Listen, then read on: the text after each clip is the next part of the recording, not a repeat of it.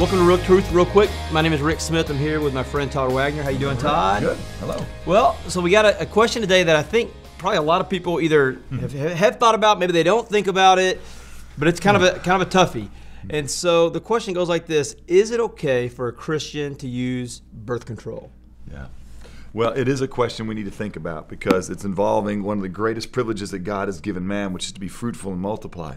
And so let's start by saying we want to be thoughtful people. We're supposed to love the Lord God with all our heart, soul, and mind. We're to make sure that our minds aren't influenced by the world, but we're to be conformed, right, to the mind that God wants us to have, specifically be transformed by the renewing of our mind, as it says in Romans 12. So we want to be thoughtful about this. I'll start by answering the question this way. Children are a gift from the Lord. That's what the scripture says. They're a blessing. And so anything that informs us that says children are something to be avoided, children are a curse, children are a burden, children are a bother, that is not thinking with the mind of God, okay? And so if the purpose of taking birth control is to keep you from being blessed with children because you think children are always a bother, that's a problem. Now, when you have children, okay, the scripture says that God told us in Genesis 1 to be fruitful and multiply, and then he says to fill the earth and subdue it. So we have a responsibility to manage our world, okay? And so there is some opportunity in the midst of that to determine, okay, when do I want to go about bringing forth these children? And there's all different kinds of methods that you can employ to determine whether or not you have children. I want to say one more thing about birth control. Birth control that is taken so that you can have sex with whoever you want, whenever you want, without any consequence is a problem. Why? Because God says already in Scripture we're not supposed to have sex with whoever we want, whenever we want. Yeah. Okay, that's a problem. Yep. And so birth control taken because I might be with my boyfriend and something will happen that it shouldn't have happened, that's a bad reason to take birth control because I'm planning to sin. Yep. So I think in this episode we're really going to aim for the married couple. Yeah. You're in God's will as far as. Yes. So but let's just make sure that's on here, yeah. Okay? Because some folks are going to watch this video and that's going to be a question. We don't ever do things in case we sin, right? We do things so that we don't sin. We flee immorality. We pursue righteousness, faith, love, and peace with those who call on God from a pure heart. Yep. Now, to the issue of birth control. Let me just say this is a complicated topic that's worth a lot more research. We'll put some good links at the bottom because we're doing Real Truth real quick. Here's what I want to encourage people with. We either believe life begins at conception or we don't.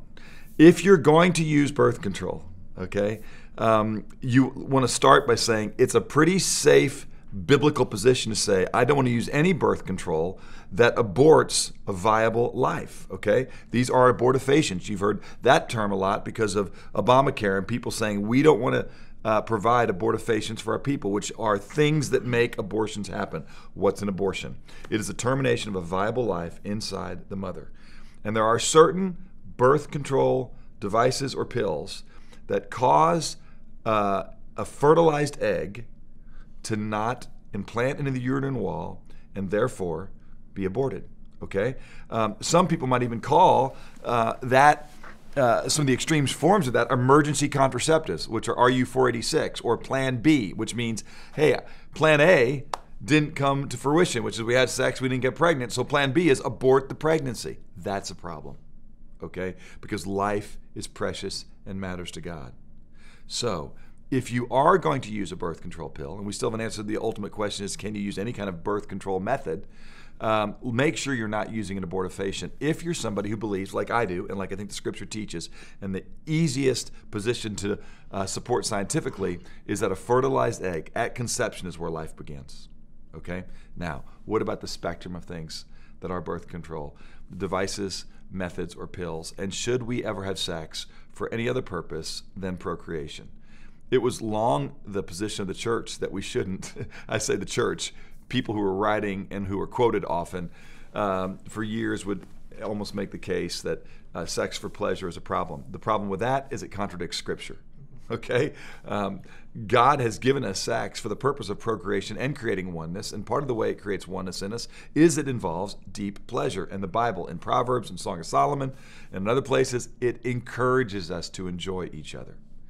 The Bible is clear that one reason we should deny each other from having sex is for the purpose of spiritual disciplines, okay? So at times we can say, hey, listen, for the purpose of fasting and prayer right now, we're not going to pursue oneness with each other because we're going to pursue oneness with the Father. But what about, are there any methods of birth control that aren't an offense to God? Well, and the answer to that would be, I think God's given us some freedom here, but not freedom to see children as a curse, and not freedom to terminate life whence it comes. So do your research on birth controls. Whatever you do, do in a matter that your heart doesn't condemn you, have a clear conscience before God. Start with the understanding that children are a gift from the Lord, okay, and that they're a blessing. But know that you are given the ability to rule in your world and to manage your world. And so you might say, right now, we believe as a married couple that we're going to choose not to have children at this moment. Okay, and there's, again, some of the methods, some people would say, when you use the rhythm method, what the rhythm method is, Rick, is that you look at when the woman's menstrual cycle is. There's 5 to 8 days a month when a woman is viable to have conception happen, and you try and avoid those 5 to 8 days, and you know what they call people who use the rhythm method? Rhythm method? No. They call them parents. Parents. That's what they call them. Okay, so some birth control devices along the way have anywhere from a 1 to 100 success rate to as poor as 30 out of 100 people still get pregnant using certain birth control devices.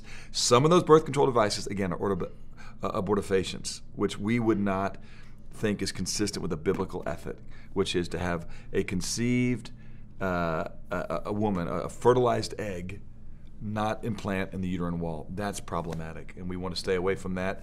You've got to have a matter of personal study before the Lord to determine if you feel like you have the freedom. I will say this. Our Catholic friends take the position that there's never any method of birth control that's appropriate.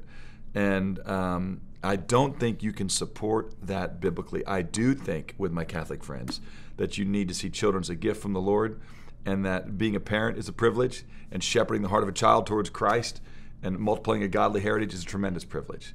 So start with that as your premise, then rule your world, and do not abort viable pregnancies. All right, good stuff. And we'll put some links, like Todd said, in the show notes, realtruthrealquick.com. You can check those out. And if you have any questions, anything we can pray for you about, feel free to send us an email. There's an email right below me here, and we'd love to answer some of those questions for you. And we'll see you next week on another episode of Real Truth Real Quick.